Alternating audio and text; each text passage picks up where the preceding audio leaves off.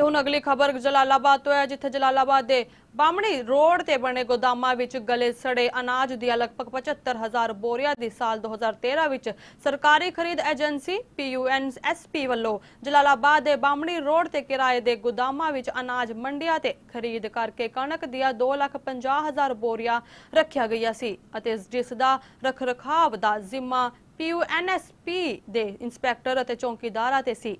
पर कुछ ही दिनों बाद उत्थे पिया अनाज सड़न लग्या, जिस कारण उत्थे बदबू दी परमार ते बीमारियां फैलन दा डर भी बनिया होया है। पर इस खराब अनाज दी साम संभाल लई एजेंसी वालों हर महीने लाखां रुपए दा खर्च आ रहा है। सोचण वाली गल यह है कि जेकर यह अनाज किसी दे काम आउण वाला नहीं है तो इस दे रख रखाव ते लाखां रुपए क्यों खर्च किए जा रहे हैं। हुण सवाल यह है कि साडे वालों उठाए गए इस मुद्दे नूं सरकार कितनी गंभीरता नाल लैंदी है। बिल्कुल ही गलत गल है, इस गल सिंपली नहीं लेना चाहिए। पूरे सरकार का जी लोगों का भी बहुत बड़ा नुकसान है। इस गल सरकार को चाहिए कि इस लिए कुछ ना कुछ चंगा अरेंजमेंट करे, कोई गडाउन उस टाइम से बनाए जाए जिसके कारण लोगों को इस गलों सहूलत मिले तो कणक अगों लोगों को सस्ती बेची जाए। करोड़ों रुपए की कणक खराब हो रही, की तुहानूं लगदा कि जिन्ने की कणक खराब हो रही है उस तो घट पैसे गोदाम बन जाने चाहिए? बिल्कुल है, सरकार जो आप हिम्मत करे तो लोगों को देवे तो इस तरह का एक सारा काम हो सकता है। पर चाहिए है सरकार को आप ऑफिशियली ये काम करना शुरू करे तो ही लोग करनगे ना, या प्राइवेटली लोगों को गडाउन के तौर पर काम दिता जा सकता है। वो अपने गडाउन बनाने से सरकार उन्होंने चीज़ कणक उन्होंने रखने लिए देवे। पटियाला दे धीरू नगर विच उस समय माहौल दुखमई हो गया जदों एक घर की छत डिग्गण नाल एक बच्चे की मौत हो गई। इस बच्चे ने अपने दादे की जान बचाउण लई अपनी जान दे दित्ती है। यह बच्चा परिवार विच दो भैणां दा इकल्ला भरा सी जिस दी उम्र 9 साल सी। परिवार दी इस समय बहुत माड़ी हालत है। मेरा पोता और मैं कहते चल बाबे रोटी खाइए, असी दो चले हैं जी। उपर से तिपकिया वा मुंडे नूं कहा वा हाँ वो भाई तिपकदा उपर से पानी होने दे, पर जदी जी गिर गई मेरे पर, जदी मुंडा दा जदी मर गया। गिर साहब मेरा पोता हो, ये मेरा मुंडा जी दा मुंडा है।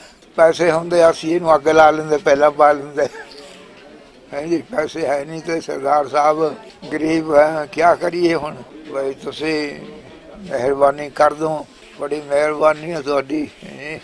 अगो गड्डे हाँ मेरे गोडे दुखते हैं जी, तुरिया नहीं जाता है।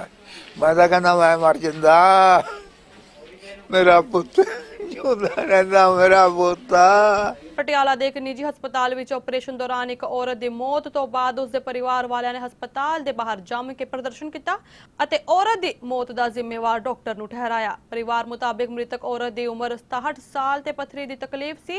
उन्हें इल्जाम लगाया कि पता नहीं डॉक्टर ने ऑपरेशन दौरान ऐसा की किया जिस कारण उन्हां दा मरीज दुनिया तो ही चला गया। कोई कह रहे ने भी साडी बुजुर्ग औरत की डेथ डॉक्टरां दी किसी डॉक्टर की अनगैली करके हुई है जी। ਅਸੀਂ ਇਹਨਾਂ ਨੂੰ ਕਿਹਾ ਤੁਸੀਂ ਆਪਣੇ ਬਿਆਨ ਲਿਖਾਓ, ਅਸੀਂ ਪੋਸਟਮਾਰਟਮ ਕਰਾਣੇ ਆ ਡਾਕਟਰਾਂ ਦੇ ਮੋੜ ਤੋਂ ਜੀ ਜੀ, ਉਸ ਤੋਂ ਬਾਅਦ ਜਿਹੜੀ ਬੰਦੀ ਕਾਰਵਾਈ ਕਰ ਦਾਂਗੇ। ਠੀਕ ਹੈ ਸਰ, ਹਾਂਜੀ ਥੈਂਕ ਯੂ। ਦੇਖੋ ਮੇਰੀ ਗੱਲ ਸੁਣੋ, ਜਦੋਂ ਪਬਲਿਕ ਇਕੱਠੀ ਹੋ ਜਾਂਦੀ ਹੈ ਬੰਦਾ ਘਬਰਾ ਕੇ ਇਧਰ ਉਧਰ ਹੋ ਜਾਂਦਾ, ਕੋਈ ਗੱਲ ਨਹੀਂ ਅਸੀਂ ਬੁਲਾਵਾਂਗੇ, ਡਾਕਟਰ ਸਾਹਿਬ ਨੂੰ ਬੁਲਾਵਾਂਗੇ, ਪਰ ਅਸੀਂ ਇਹਨਾਂ ਦੇ ਸਾਹਮਣੇ ਉਰੇ ਨਹੀਂ ਬੁਲਾ ਕੇ ਵੈਸੇ ਹੀ ਕਈ ਵਾਰੀ ਕੋਈ ਬੰਦਾ ਵੱਧ ਘੱਟ ਗੱਲ ਕਰ ਦਿੰਦਾ। ਸਰ ਇਸ ਤੋਂ ਪਹਿਲੇ ਵੀ ਕਈ ਮੈਂ ਨਾ ਮੀਡੀਆ ਰਾਜਾ ਸਾਂਸੀ ਵਿਖੇ ਨਸ਼ੇ ਵਿੱਚ ਧੁੱਤ ਕਲਯੁਗੀ ਪੁੱਤਰ ਨੇ ਆਪਣੇ ਪਿਤਾ ਦਾ ਬੇਰਹਿਮੀ ਨਾਲ ਕਤਲ ਕਰ ਦਿੱਤਾ ਹੈ। ਪੁਲਿਸ ਥਾਣਾ ਲੋਪੋਕੋ ਦੇ ਅਧੀਨ ਆਉਂਦੇ ਪਿੰਡ ਸਾਰਗੜਾ ਵਿਖੇ ਬਚਿੱਤਰ ਸਿੰਘ ਜੋ ਕਿ ਕਾਫੀ ਲੰਬੇ ਸਮੇਂ ਤੋਂ ਨਸ਼ੇ ਦਾ ਆਦੀ ਸੀ, ਬੀਤੇ ਦਿਨ ਉਸ ਦਾ ਪਰਿਵਾਰ ਕਿਸੇ ਕੰਮ ਲਈ ਘਰ ਤੋਂ ਬਾਹਰ ਗਿਆ ਹੋਇਆ ਸੀ।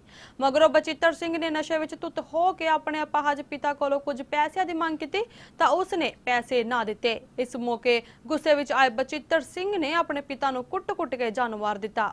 इस संबंध में फिलहाल पुलिस ने बचित्तर सिंह खिलाफ मामला दर्ज कर लिया और लाश का पोस्टमार्टम करवा के उसके परिवारक मैंबरां नूं सौंप दी है। फिलहाल दोषी नूं गिरफ्तार करने लई छापेमारी की जा रही है। हाँ जी हाँ जी, मर्डर होया जी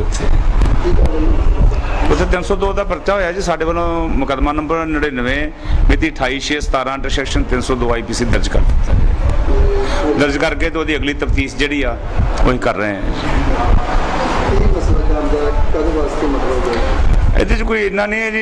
ਐਕਚੁਅਲੀ ਜਿਹੜਾ ਮਰਨ ਵਾਲਾ ਵਾ ਇਹਦਾ ਲੜਕਾ ਜਿਹੜਾ ਹੈਗਾ ਸੀ ਚਮਕੌਰ 75 ਸਿੰਘ, ਇਹਦੇ ਕੋਲ ਕਮਾਈ ਦਾ ਵਸੀਲਾ ਨਹੀਂ ਸੀ ਤੇ ਇਹਦਾ ਫਾਦਰ ਕੋਈ ਨਿੱਕੀ ਮੋਟੀ ਮਿਹਨਤ ਕਰਦਾ ਸੀਗਾ, ਉਹਦੇ ਕੋਲੋਂ ਇਹ ਪੈਸਿਆਂ ਦੀ ਮੰਗ ਕਰਦਾ ਸੀ। ਬ੍ਰੇਕ ਤੋਂ ਬਾਅਦ ਤੁਹਾਡਾ ਮੁੜ ਤੋਂ ਸਵਾਗਤ ਹੈ।